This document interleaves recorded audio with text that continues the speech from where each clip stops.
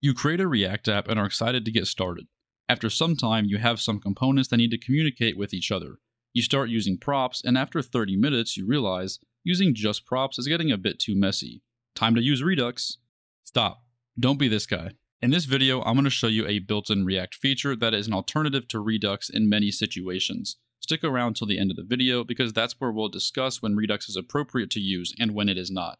Here is a simple React app with just two things on it right now. Just a piece of state called on, where in our JSX we can click a button that will change the state between on and off. The conditionals in the button in the text just reflect what mode we're currently on or off.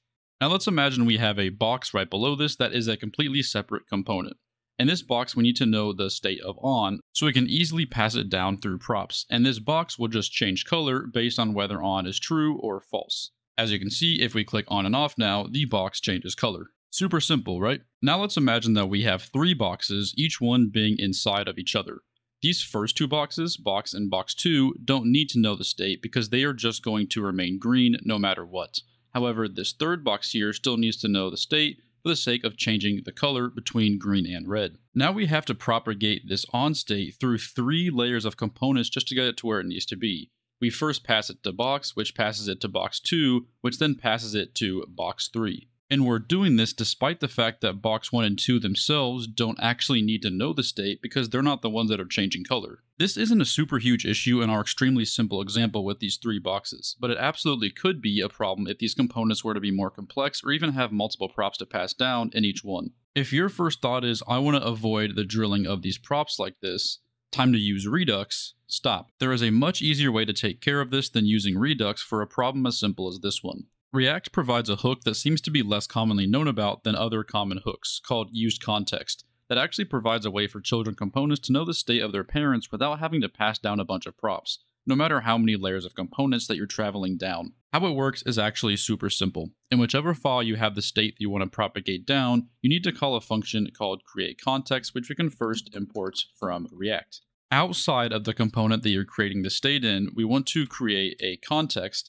We'll just do this by saying const, we'll call it onContext since our state is called on, and we're going to set it equal to the createContext React function. It's standard practice to capitalize the first letter of a context because we're going to use it as a component, which you'll see in just a second. Inside the parentheses here, similar to useState, we can pass in a default value, so let's just pass in null. This onContext right here will allow us to pass down our state into children components without using props. Let me show you how. What this allows us to do now is go into the component where we are wanting to pass the state down. In our example, that is the app component. We can wrap the component with this onContext just like this.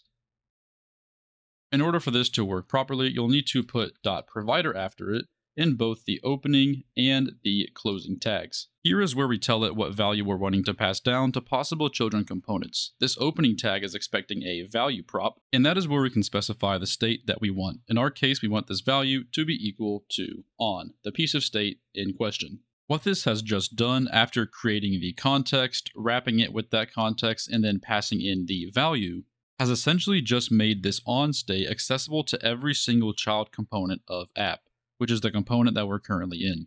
So now we have no need to pass down this on prop through 3 layers of components.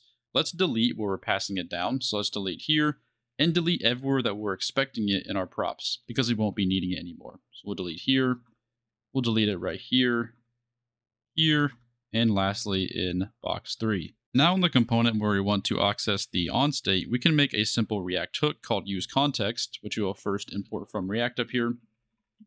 And we can go down into this component here, make a variable for this. Let's just call it on to keep the naming consistent, and we will set it equal to useContext. And inside here, we need to name whatever context we want to use. We named ours onContext in the app, so that's exactly what we'll pass in to our parentheses. If we now go ahead and save this file and click the toggle on and off, you'll see that our app behaves the exact same way that it did before, despite the fact that we removed all the prop drilling that we were doing. It's as simple as that. As a very broad summary, in the file that has your parent component, you want to call createContext. You want to do it in the same file, but outside of the component itself. And then inside that parent component, you want to wrap your JSX with that context, add .provider to the end of it, and then pass in whatever value that you're wanting to pass down to its children. Then, in any child component you want to access the state, instead of having to mess with a bunch of props, you can just call the useContext hook and pass in the name of the context that you defined in the parent component, and your state will be easily available. Simple. You can do a lot with context. You don't need to pass down just a single thing in the context provider like we're doing here. You can also pass down objects and functions. If I wanted to add the ability for a child component to change the state of the parent, I could instead make this value here an object, and I could pass in both on and set on. And then in the child component, I could just destructure that to get both on and set on here. And then what I could do is something like this. In the div, I can make an onClick event, and I can make it so that whenever I click this div, we're going to call set on to change the state of on to be opposite of what it currently is. Now, if I go ahead and save it and click this innermost nested box, this box 3 here, you can see that the state of on is changing between on and off. So we have just allowed the child component to actually change the state of its parent without having to do all sorts of propagating or props through multiple different layers. We've made it super simple. This method of using context lets you avoid having huge prop trains where you're propagating it down a ton of different layers, while also providing an alternative to something that is much less lightweight like Redux. So then the real question becomes, when should I use React Context versus when should I use Redux or something similar? Here's my opinion on it. Here's a chart with props, context, and Redux. This is really the trifecta of methods we could choose when wanting React components to interact with one another.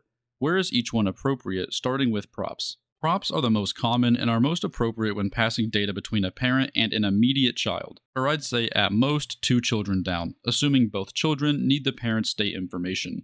Using props alone is the simplest way of child-parent communication and works great in many scenarios. However, sometimes, like in our example, we need to pass props down through multiple layers, through layers that don't even need them. This is where create context and use context come into play. Using context is appropriate whenever you want to avoid prop drilling, which is what we just described. It's great for simple scenarios where we only need one or very few values passed down through layers of children components. Using Redux or a similar technology is appropriate if your app has become very large or complex and has many pieces of state or values that need to be shared between one another. It's far better than the other two if your app has a web-like state structure where one child component might affect the functionality of a cousin component, which then may affect its parent, which may affect that grandparent's cousin, and you get the picture. Redux is very good at handling situations where state becomes very complex or interconnected. However, the reason for the title of this video and the reason I discourage using Redux all the time is that all too often I see people get to step 1, using props, and they find that props get slightly inconvenient, so they move straight to using Redux, skipping step 2 entirely. Don't be that person. This chart should read from left to right, just as we have it. When you first create an app and need to have communication between components, try using props. If that gets a bit too much and maybe requires you to do some prop drilling, try using context instead. And only if that isn't viable or efficient, then should you consider using Redux. Redux is not super lightweight, so I would not recommend slapping it onto your app at the moment you encounter a problem. And with that, we're going to end this video here. Hopefully after showing you a bit about useContext, you're able to solve some of your state management issues super simply, without having to add a bunch of Redux functionality to your app. Take care everyone, and I'll see you in a future video.